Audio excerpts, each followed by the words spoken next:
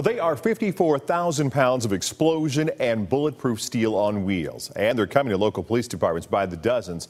Police say military MRAP vehicles can save lives, but they have critics too.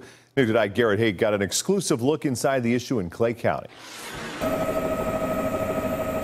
When an active shooter forced the Clay County Sheriff's Department to evacuate a Gladstone school in February, children and officers were left dangerously exposed. Now, the department says, they have a better option. This would have been the perfect vehicle for that. It's a beast. That beast is an MRAP, a mine-resistant, ambush-protected armored vehicle.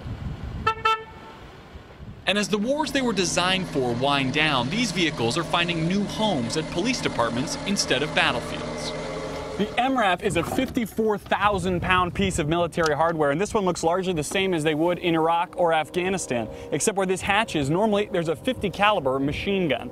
The department does plan to make some changes, though. They'll repaint it and add lights and sirens. They also want to rip out these jump seats and replace them with benches so they can fit more people inside. Clay County got theirs on Easter. They hope it can make rescues during floods and tornadoes and replace a 30-year-old SWAT vehicle that barely runs. There's been times I've had to have it towed away from scenes. But critics say military vehicles don't belong on civilian streets and are part of a dangerous trend of militarizing police forces. In Clay County, the Sheriff's Department defends its new acquisition. It was a desperate need for something like this. That's a $700,000 machine that we got for absolutely nothing. Taxpayers didn't have to pay anything for that.